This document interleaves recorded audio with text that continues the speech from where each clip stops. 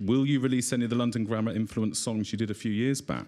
Yes, I will. Great. Because it's so easy now. Before, when you were having to put music together, somebody had to get it, you put it onto a CD, like a physical copy, put it out, get somebody to put it on a shop. It was a whole long process.